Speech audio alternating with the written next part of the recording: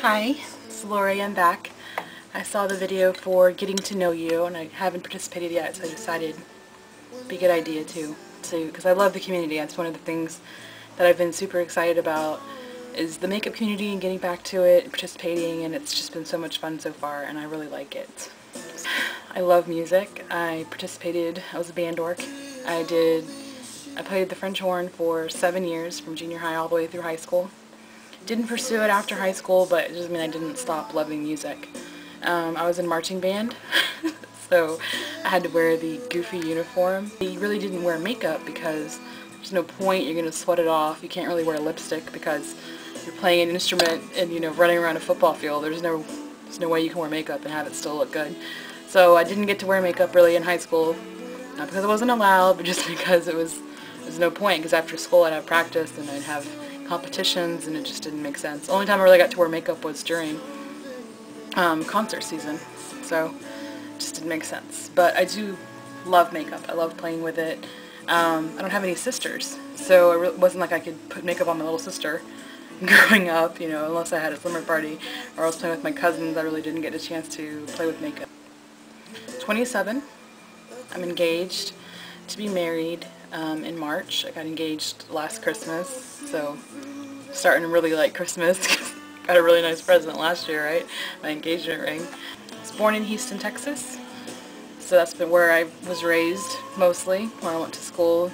We lived in Singapore for about 5 years. After I turned 3 months old, my dad got transferred to work for an oil and gas company in Singapore, and we lived there for four and a half years. My brother was actually born there, so he has the kick-ass birth certificate because he has like a merlion. That's the national. The bald eagle in Singapore, their national animal is the merlion, so it's like half lion, has like a mermaid tail, and he has that like embossed on his birth certificate. So he thinks he's a badass. I used to joke with him all the time when we were learning about presidents. It's gonna kill me.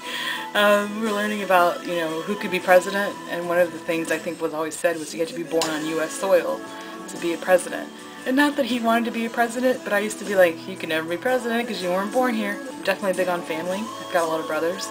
I have an older half-brother, Ren. Those are the ones, I have videos of his kids, my niece and my nephews.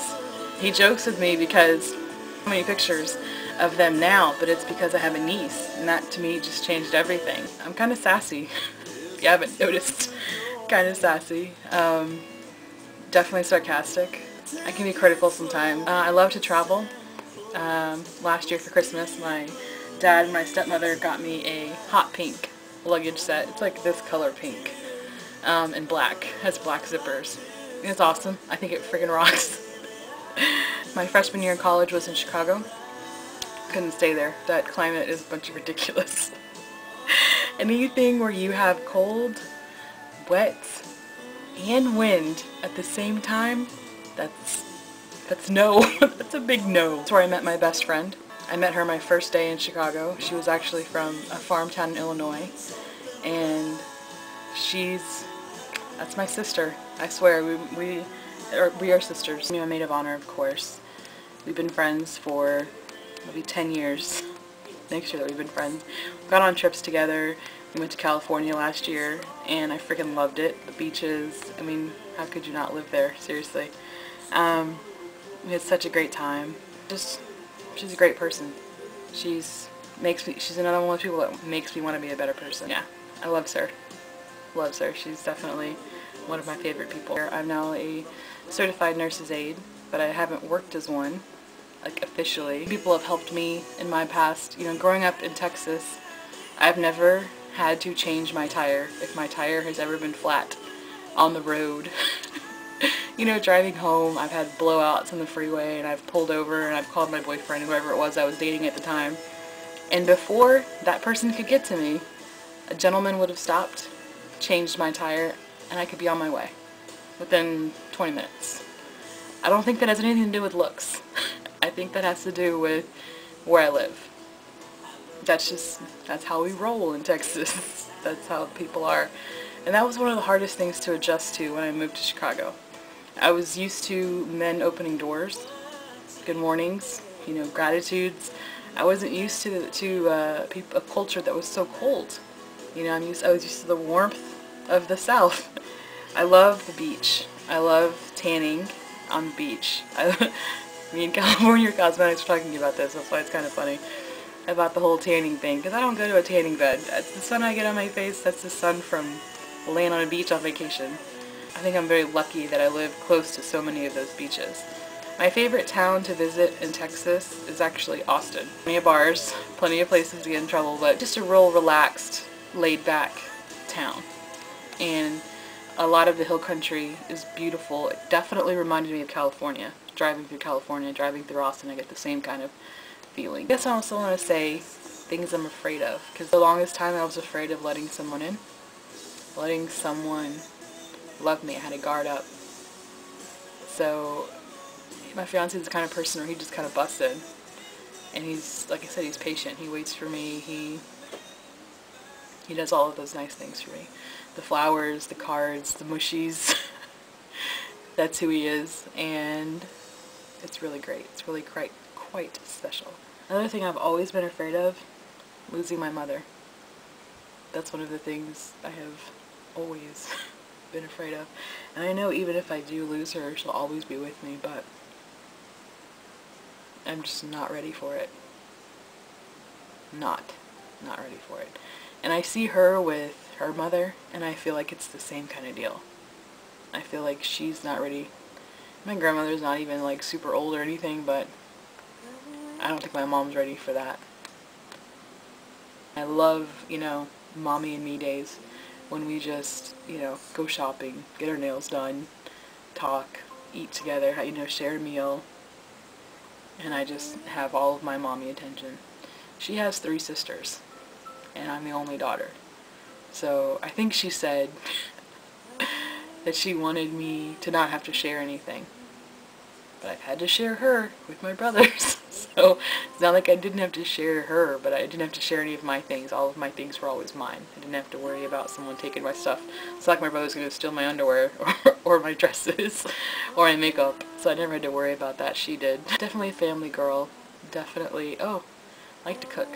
I go all out. Usually it's, you know, over the top. My specialties are spinach enchiladas, but I love to cook. My fiance jokes all the time, I'm going to be cooking for him every day. He's out of his mind with that. Especially if I'm a nurse working 12-hour days, you can forget it. You will be on your own. I'm a silly person, obviously. I definitely like to laugh. I like to have fun. I'm definitely adventurous. I've been skydiving. Did that when I was, I think, 21. I think I had just turned 21 when I did that, and that was awesome. Did that with my brother, actually, so that's kind of why it was even more special. The funny story about that is, you know, I'm in Texas, I'm a girl, so I have a certain level of expectation, you know, when it comes to guys and what their responsibilities are, you know. And so we're on the plane, and we're sitting, you know, it's like you just have a bench that you're sitting on when you do this, and you're facing somebody, you know, a whole line of people, like a bench, you know, 2 benches facing each other. And this is a bunch of my brother's work friends, so it wasn't like it was people I didn't know. I knew my brother's work friends. There's a guy sitting across from me that my brother worked with my brother, and he looked at me and he was like, he didn't want to go last, so he wanted me to go last. Because obviously we were going to be the last ones because we were the first ones on the plane, and they were, you know, dumping out from the back. And I'm looking at him like, are you serious? You're going to make me go last? I was shocked.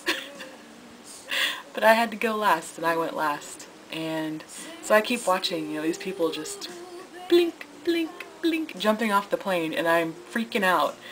And I to this day, I will tell you that I did not jump willingly. I was pushed. Because the first time you skydive, you're attached to somebody else, you know, complete stranger. It's fun. It was definitely the experience of a lifetime.